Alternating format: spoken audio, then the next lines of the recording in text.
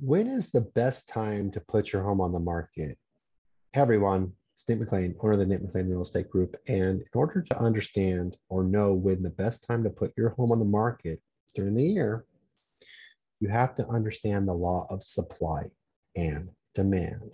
See, as a homeowner, what matters most is what the competition's like, how much inventory is out there, because that's what you're going to have to be competing against. So one way to look at it is to look at what's in the marketplace that's like your home right now, but also you need to know what's coming on the marketplace. And I could tell you something that I'm seeing.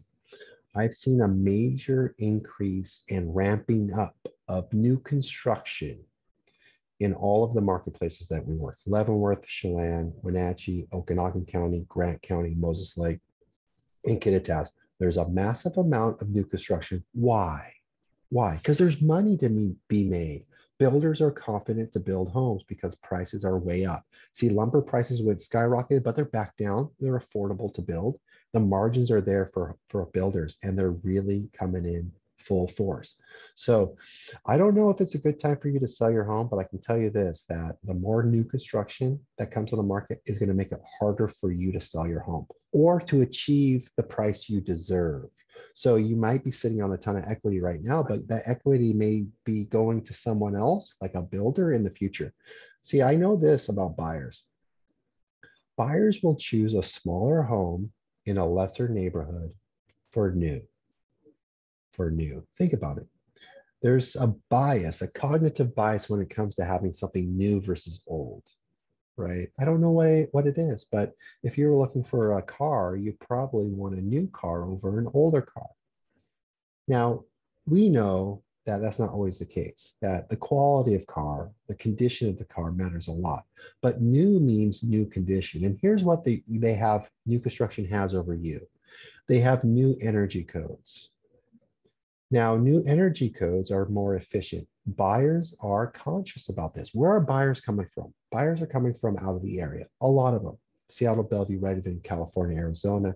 They are concerned with their overall costs. A lot of them are retiring, relocating. And so they're on a fixed income or fixed retirement, right? And they want to make sure that their energy costs are affordable long term. And they're going to do that based on the energy codes. They're also going to want to have their bills be lower. They're also concerned with the environment. Hey, that's just the way it is. So energy codes are there. So double pane, triple pane windows. That's the new homes.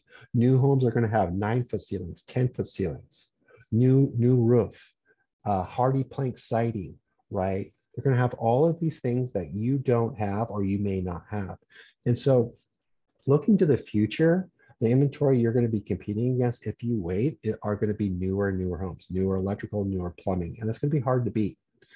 Our homes that we live in, I'm sitting in right now, they're getting older. They're depreciating. Everything's depreciating. You know, the countertops are going to be dated. The flooring's going to be dated. So I want you to look around your house. What is in good condition now that won't be in good condition in the future? What is in style now that's not going to be in style in the future? Because at some point you will have to replace that. And so I don't know if you want to sell your home now or you want to wait till the future. I just need you to think ahead and think, okay, if we don't sell our home now and we sell it in 5 years, will the roof need to be replaced? All of these things are things that we can help you with. So we can go through your home, even if you're not going to sell, and say, hey, Nick, I might want to sell in 5 years. In 5 years, what will I have to replace?